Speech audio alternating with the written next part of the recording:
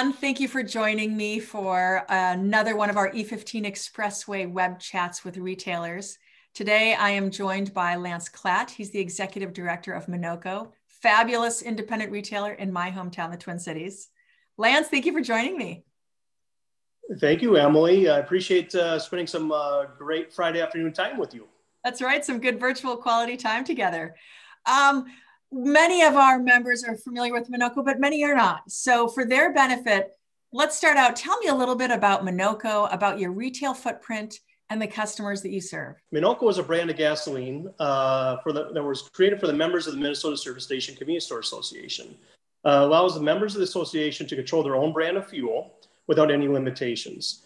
Minnoco brand also allows our retailers to sell any fuel, such as E15, which is unleaded 88, E85, and E30, without any, I call them limitations, or there's no governor on it.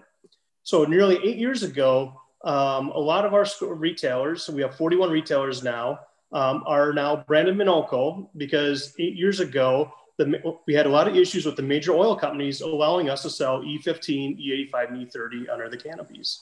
You guys are really one of the pioneers when it comes to embracing E15 unleaded 88, and we've partnered for many years through Prime the Pump.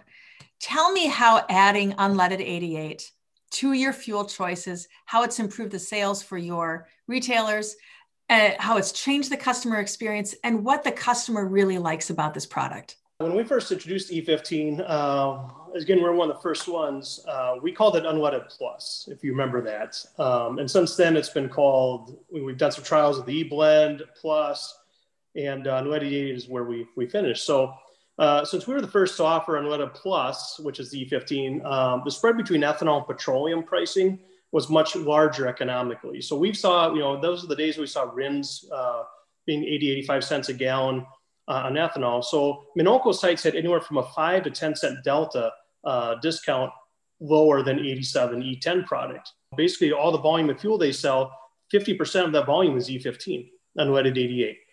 So overall in Minnoco stores today, nearly 30% of our overall volume is E15, which is, I think, much higher than what we see in any other part of the country or region of the country or with any other retailer. When the stores first put Unleaded Plus, which is the E15, we called it E85, E30, in the overall store volumes increased by around 20% overall, which meant stronger inside store sales for the stores, which is phenomenal, increasing it. So basically, if you increase your foot traffic, you're going to be more successful. We have worked together for many years, you and I, but also Growth Energy and Minnoco and through Prime the Pump. Share a little bit about how Growth has helped get more E15 to market. What in particular are the things that we've done in our partnership that have really helped set Minnoco up for success? I do want to say this, though. First of all, going back to the Minnoco point of view here, is that simply it's referenced in an issue of one of your American Ethanol magazines that Minnoco is a brand that ethanol built. I don't know if you remember that story or not on Minnoco, and it's so true. I do want to talk about the strong leadership from Growth Energy, the founders, which you guys founders of the Prime the Pump and ethanol organizations catapulted the Minnoco brand. And again, 8 years later, we have the 41 locations, and I'm proud to say that we're one of the first to bring unleaded 88 to the marketplace. But also at the same time is I'm looking forward to the next 8 years of what this can do for our marketplace and for the industry.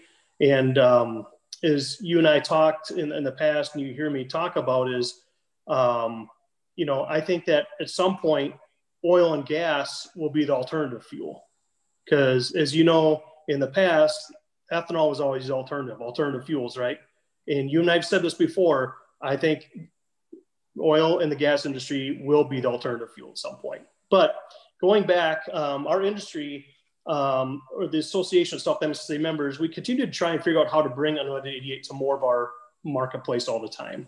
A lot of our independent retailers would like to sell E15, but as you know, the struggles with the cost of the infrastructure. And going back to a question about what can Growth Energy do in the future.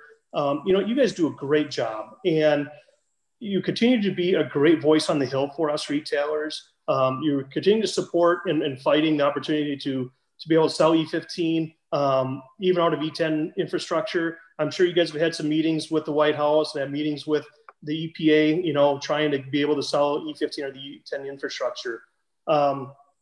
Really, in conclusion, though, Emily, your team, Growth Energy, you guys continue to be an industry leader, and it's only a matter of time that, again, that we say that oil and gas will be the alternative fuel. We need to do this right now. It's your tomorrow. It's our tomorrow. Thank you. Well, Lance, thank you. I like thinking of the future when we are the norm and we are the standard. Ethanol and oil and gas is the alternative. So we look forward to continuing to get creative with you and making sure that we can accelerate the growth as quickly as we possibly can. So thank you for your partnership. Thank you for your time. And I hope we do this again soon. Absolutely. Thank you. And I appreciate everything Growth Energy continues to do for our industry, for the ethanol industry, and we need to keep supporting our local farming communities to get the message across. And thank you so much for this opportunity, the brand that ethanol built. Thank you to everyone out in the ethanol industry.